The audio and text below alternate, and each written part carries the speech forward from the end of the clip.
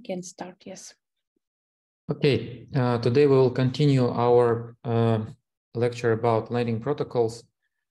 What I would also ask you to do, please, if you have a chance to look at our YouTube channel, like the video, DeFi course. This will really help us to promote the DeFi across YouTube. And I myself will be much, I will appreciate it very much if you will do it. Thank you. So today we will look at three protocols: Aave, Compound, and the very new one, the protocol which works with NFTs as a collateral by Blend.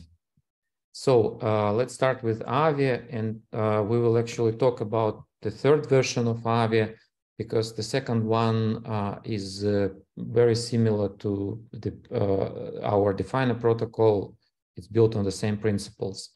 So what's new we have on the third version of Aave? So first we have so-called portal.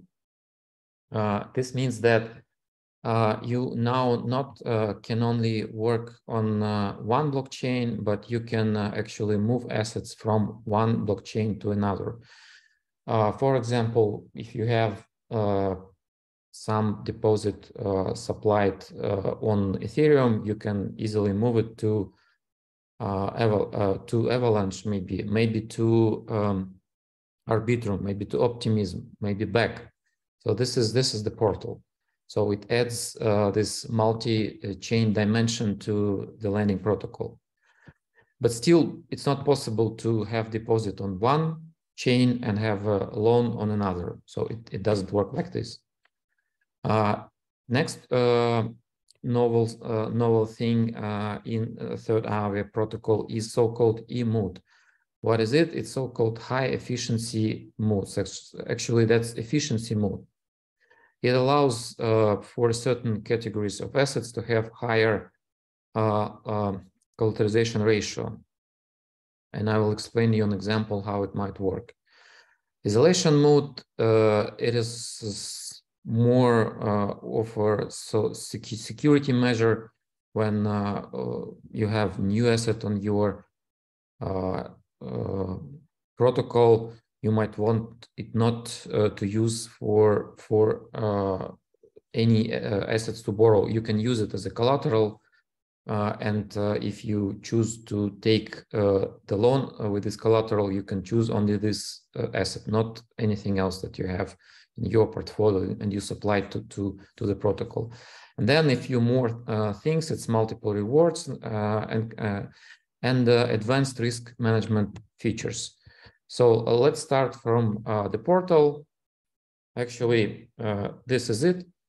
You have a few Aave instances, forks on different blockchains, on Ethereum, on Polygon, Avalanche, something else.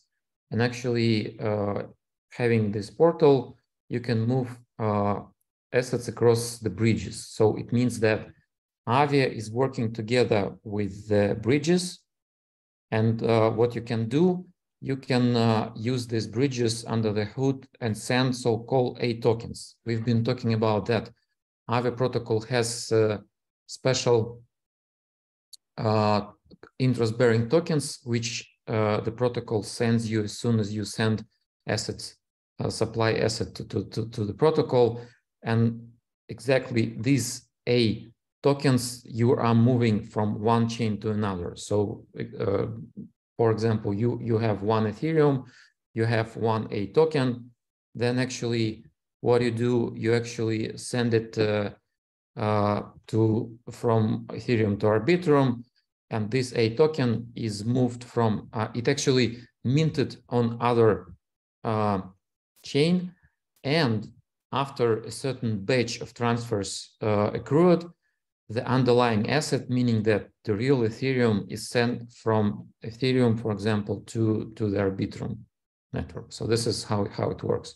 So first, you move A tokens, it happens immediately, and Aave can mint the tokens themselves, so there's not a problem to burn it on one chain and mint it on another, but actually underlying asset, which Aave cannot mint, they move it afterwards. So this is like settlement happens after the actual move of the assets, and as you see it on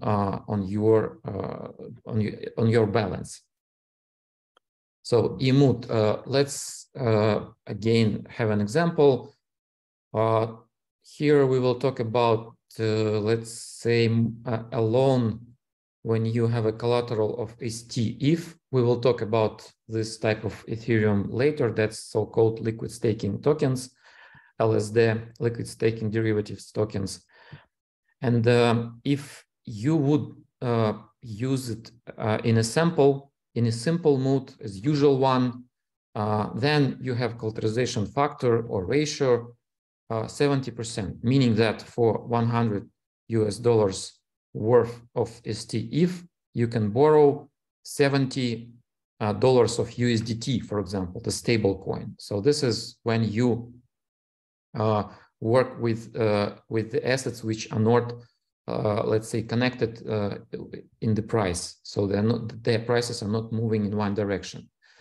But when you want to use this efficiency mode, and actually you have a collateral of ST-ETH and you want to borrow Ethereum, then you might switch on so-called efficiency mode, and you can have $95 for $100 of ST-ETH collateral. So again, you put $100 ST-ETH worth of collateral supplied to the protocol, and then take $95 worth of Ethereum, meaning that actually you have more efficiency. Why you do that? Because you can again take your Ethereum, then actually exchange it for ST-ETH and take another loan and do it in a few loops. So when you do these loops, what you have as a result, you get so-called leverage LSD, liquid staking derivatives. So and you can increase your profitability from, let's say, 4-5% APR to maybe 10, maybe 15, depending on actually on the number of loops and the risk you want to take, because it's a bad idea to take exactly 95. You should take maybe 90, maybe 91, not more, because actually you have some sort of fluctuations of ST-ETH to ETH, and if it's not favorable for you, actually you may go into liquidation. So this is how efficiency mode is working, and I myself is actually use it exactly in this efficiency mode, but I have a collateral of wrapped ST-ETH and have an ETH loan. So this is a lot of people use it. So that's the explanation how it works. The point is that in your address, you should have only assets which are close in their price move. So you cannot have something else. So as soon as you have something else, efficiency mode will not work. So therefore, you should carefully look at these E-mode categories, what you can have as a borrow asset, what you can have as a supply asset, and then use it. So isolation mode. Isolation mode, again, if we, for example, supplied a collateral of new asset token, the second token number 2, it's isolated and it has certain maximum debt ceiling, maximum for all borrowings, not only yours. Then having a collateral, this second token, you can only borrow specific assets like stable coins for the amount no more than 10 millions. So actually, this is for the sake of the risk management.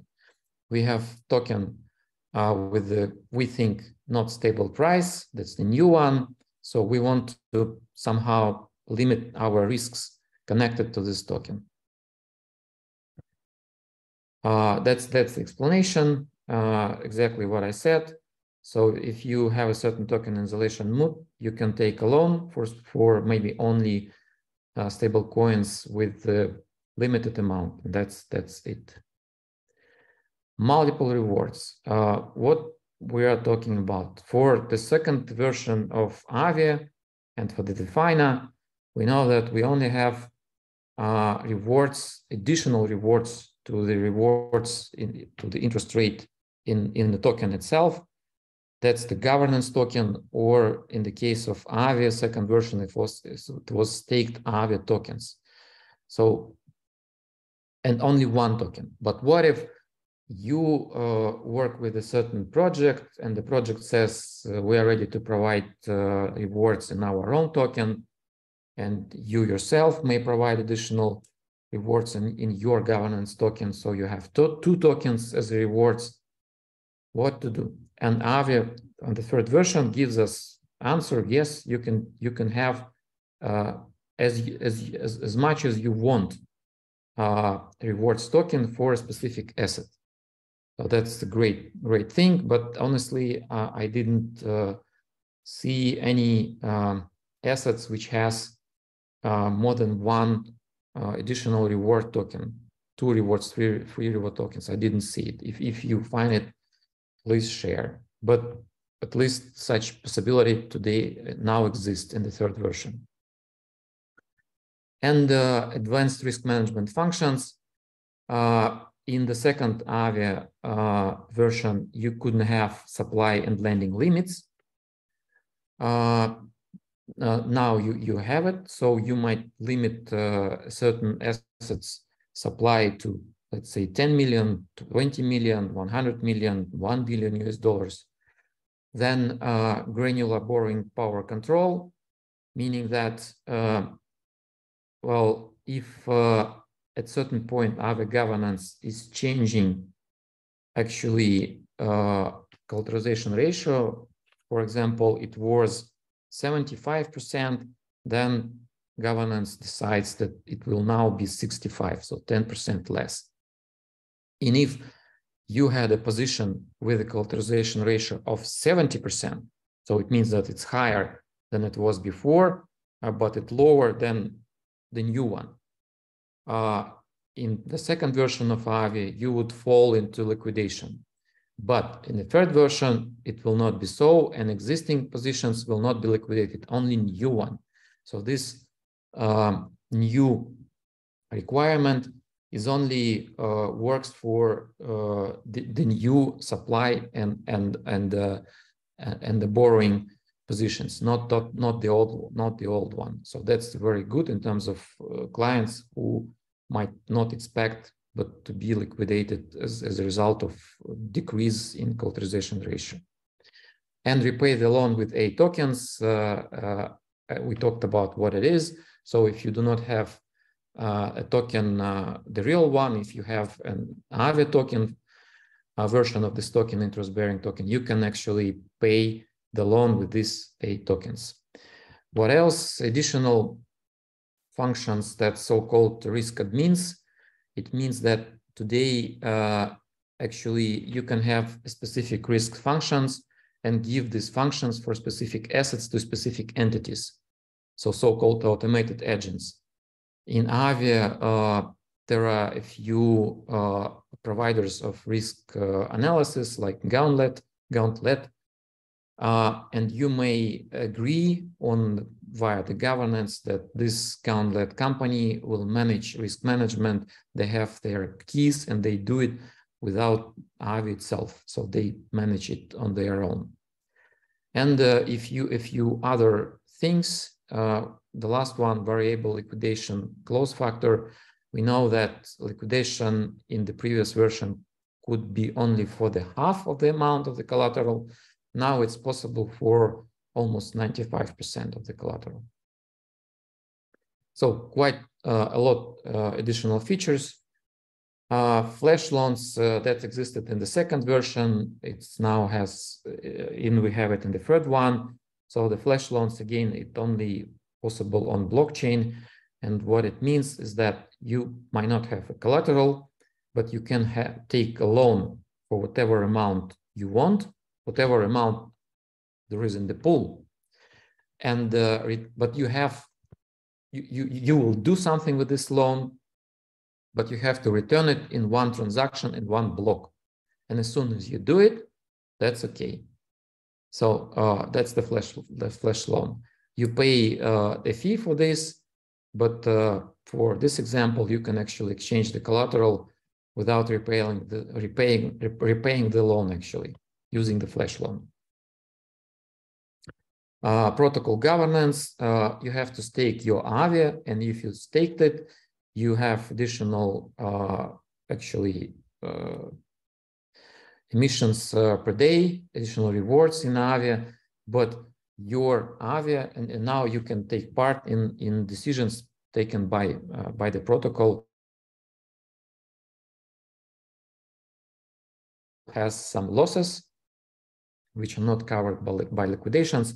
Then actually this safety module, at the time I've taken the screenshot, they had almost 400 million US dollars in this safety module. The money will be subtracted from this safety module to cover the losses of the protocol. So, and you will lose part of your staked AVE tokens too. This is how governance works. Actually, we have certain proposals. Then we have we have the voting, the governance contract voting. If voting is okay, then we have actually amendments and upgrades of the protocol, then certain time lock, and that's it. So this is how it works. That's the performance of the governance token, AVE. It was almost $600 US last even 1.5 years ago, maybe 2 years ago. Now it's around $80. You see that the fluctuations, that the volatility of the token is quite significant. Compound protocol, that's actually the protocol which competitor to AVE protocol. And we will also talk about the third version of the protocol, which works in this way. So here you can provide the collateral, Ethereum, wrapped Bitcoin, compound token, that's the governance token of the protocol, Uniswap, Chainlink, only 5 tokens collateral as a collateral asset. What you can do with this collateral, you can only take USDC loan. And you can see here that you earn nothing on your collateral. It has 0 interest rate, but you have to pay a borrow APR rate for your USDC loan. And at the time of the screenshot, it was higher than 3% interest rate. But as additional reward, you have distribution of the compound token itself, 2.37%. So as you can see, the actual rate will be a little bit higher than 1%. You can also be a provider of liquidity. If you have USDC, you can provide this liquidity to this pool and earn 1.8% interest rate. So this is how it works. That's example for quite easy, and utilization ratio is 56%. And you see this the curve, which we already mentioned in the previous lecture.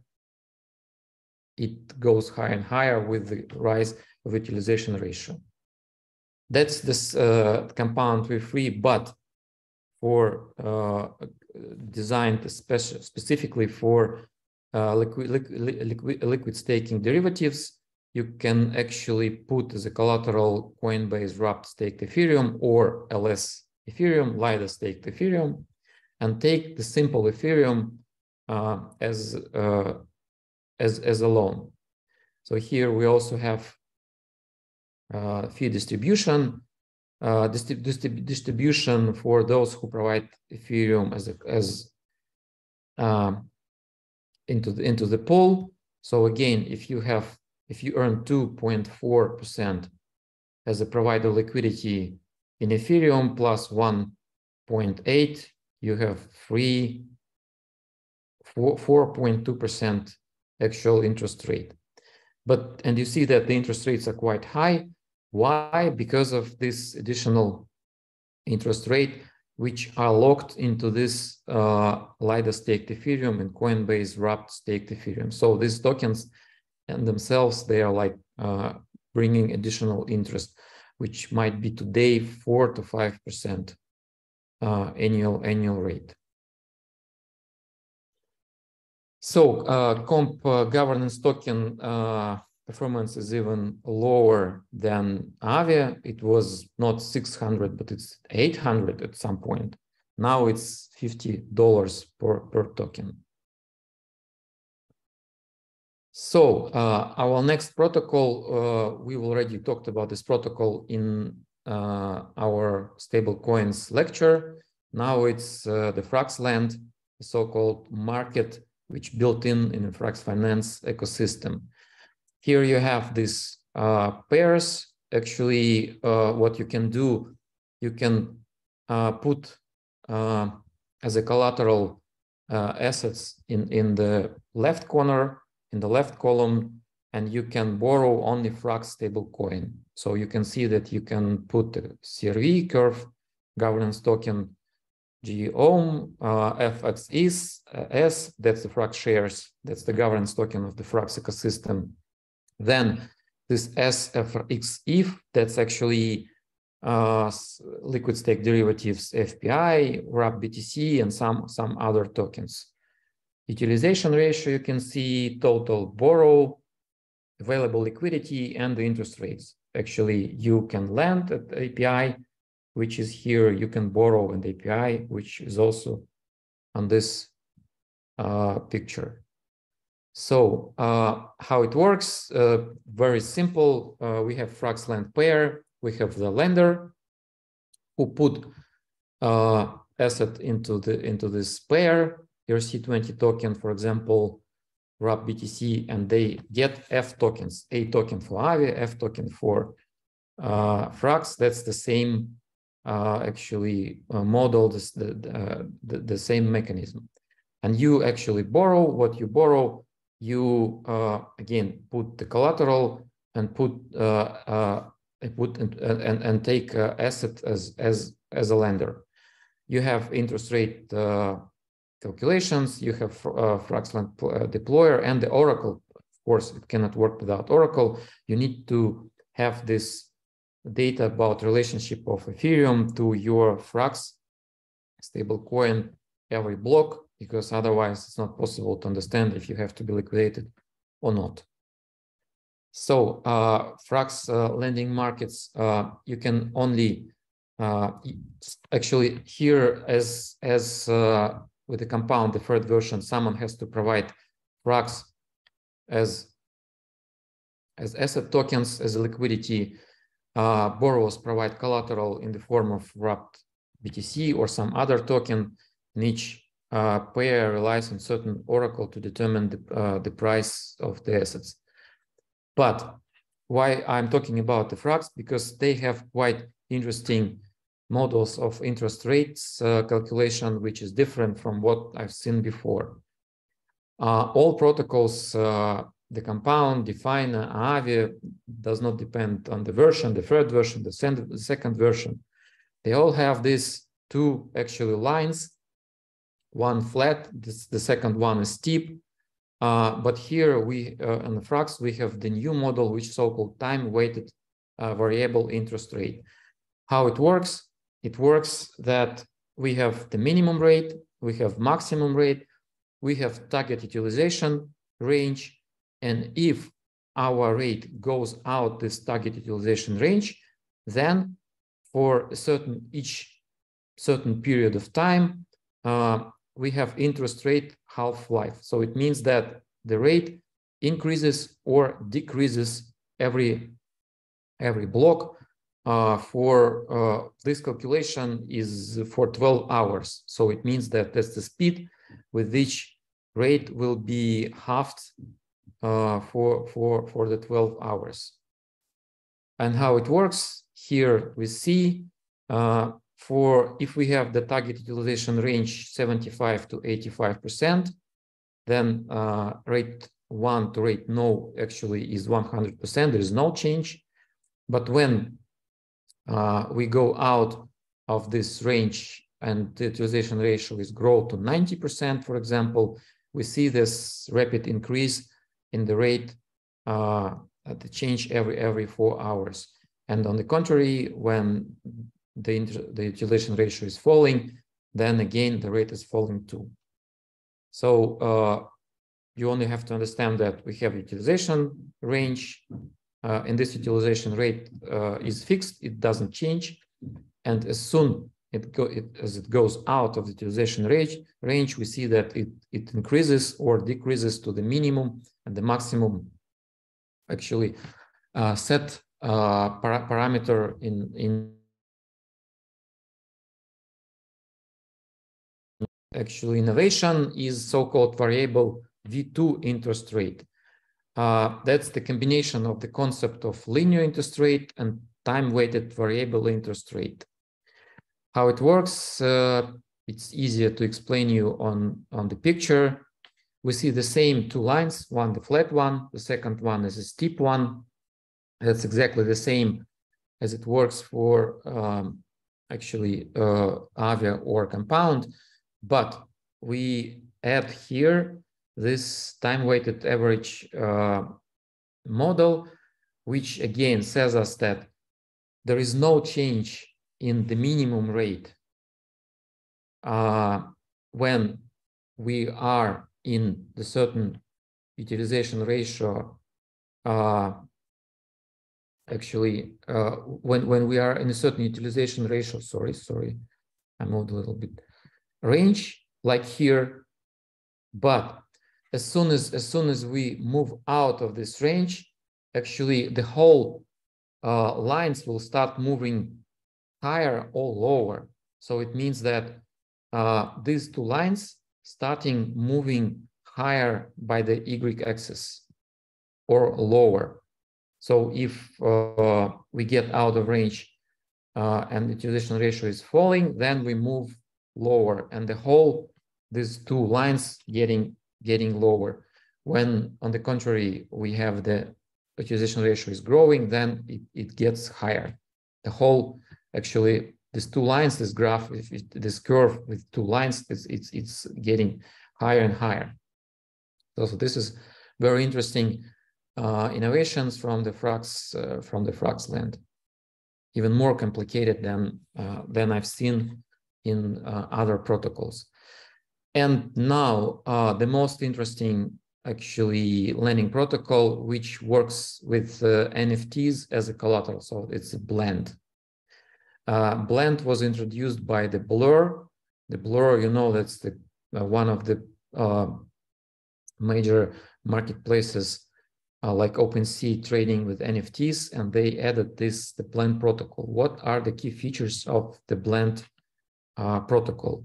So first of all, there's no oracles. It means that if we take any other lending protocol like Avia, Compound, Frax, all these protocols need oracles. And we understand why they don't have oracles, because if we specifically know the price of Ethereum, the price of Bitcoin, the price of the stable coin, we definitely have a problem with the price oracle for a certain NFT.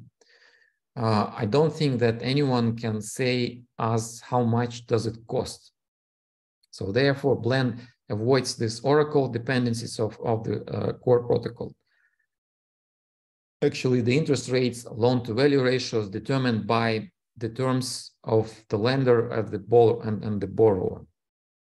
The second feature is that there's no expiries. So it means that actually the same happens on other protocols. There's no expiries, and here it also, if you taken a loan with your NFT as a collateral, then it might exist forever. Of course, we have liquidations here, and it's peer-to-peer. It means that if you work with liquidity pools on Avia, Compound, Define, and Frax, here it's not like that. Here it's like a marketplace where someone is proposing you specifically to you with your actually NFT as a collateral, and it's peer-to-peer. Now let's explain how actually this protocol functions. Again, by default, loans is indefinite. A borrower can, so the borrower can repay it at any time. And if a borrower wants to change the amount they have borrowed or get a better interest rate, they can automatically take a new loan against the collateral and use the new principal to repay the old loan. What does it mean? Imagine we have the CryptoPunk as a collateral, and we've taken a loan for, I don't know, our CryptoPunk worth is $500,000 US. We taken a loan for $100,000 US, and I don't know, 15% interest rate. And we use this money, but at certain period of time, we see that we have another lender coming to us and who says that I'm ready to provide you not 100 but $200 US, and the rate will be 10%. So it's lower, the rate is lower, the amount is higher, and we as the borrowers can actually accept this new loan, repay the old one, and the old borrower will go with the fully repaid loan and his 15 or her 15% interest rate paid. So this is how it works. So here is on the graph, we have the old rate, 10%. In my case, it was 15, then the new one, 5%, and we can repay the loan if we have this other offer from someone, peer-to-peer offer from someone who offers us this new loan. If we don't have it, so it's not possible to repay the old loan. Talking about the lender. So again, let's imagine we have the same situation, but now I'm not the borrower and the owner of this NFT, called collateral NFT, but I am the lender. I'm that guy who provided the loan for $100,000 US with the NFT collateral. And I want to get out of this loan. So I actually don't want to stay with this loan anymore. So what I can do, I can actually trigger a so-called refinancing auction. And I'm trying to refinance my loan. And during this refinancing, what happens is that it works as a Dutch auction. We already mentioned this Dutch auction when we were talking about stable coins and the MakerDAO protocol. What it means is that for a certain period of time, interest rate is gradually growing, and any other lender can actually come and say, okay, I'm ready to refinance this loan, not with the 15%, but let's say with the 30% or 20% or even higher. But if you say, what happens if we will not find those who want to refinance the loan? In this case, as soon as the interest rate went to the maximum possible limit, as far as I understand, it's 1,000%. It means that if this Dutch auction expired, we did not have any offers, then we as a lender actually liquidate this loan. So we take the collateral for ourselves. So this refinancing is working. Adjust to high interest rate. We had 10% or 15%, then someone else came and agreed to take the loan under 15%. It's a new rate. Liquidation. So that was what I was talking about. As soon as we understand that during our Dutch auction, we were not able to find the willing lender, Of course, this happens when the collateral has dropped, the price of collateral has dropped. No one wants to actually lend with this collateral because they evaluate it as at a lower price. And our auction hits the maximum defined interest rate, 1000%, no lenders stepping in. And then we treat this position as insolvent, and you as a lender may send a transaction and actually possess the collateral. So you receive this NFT for yourself. It will be yours. It means that the guy who taken the loan will not repay you the loan. You will not see the money, but you get the collateral. You'll get the NFT. So this is how liquidation happens. The price Dutch auction goes from 0 to 100%, 1000%, and then no new lenders, and we liquidate, you as a lender liquidate this loan. Today, Blend is working with maybe now it's more, but at the time, maybe it's just a few months old. So it started maybe in April, maybe late March. They at that time had 3 collections: the Punks, Azuki, and Milady. Each of, I think that the Punks has about 10,000 NFTs, Azuki also, Milady maybe. So it's 30,000 NFTs overall, and 30,000 loans can be actually taken as with this NFTs as a collateral. So that's it for today. If you have questions, please ask. That's the sources. Okay, I look at the chat regarding flash loan. How can you use the loan so quickly to pay it back in one transaction? So you can do it, believe me. A lot of hacks you read about happens with the flash loan. And what happens is that actually, if you are externally owned account, you cannot send 2 transactions in one and put it in one block. But if you are a smart contract, you can do it. And these hackers, what they do, they, for example, take a loan for maybe 100 million US dollars. It all happens in one transaction. Then they manipulate some price oracle. So they go and buy some token, and let's say, and the price of this token gets extremely high. As soon as it gets very high, they go to the lending protocol we are talking about today, and they use this token as a collateral and take, for example, stable coin as a loan. And then they actually repay the loan, which they take in this flash loan. The price of this token is falling, and we have a liquidation situation, but the price of the token, let's say, increased tenfold and fallen tenfold, and actually the lending protocol is suffered. So this is what usually happens. You can do it, believe me, this is how it works. The second question, why do the prices of governance tokens in a pound fluctuate so much? So it's not only Avian compound.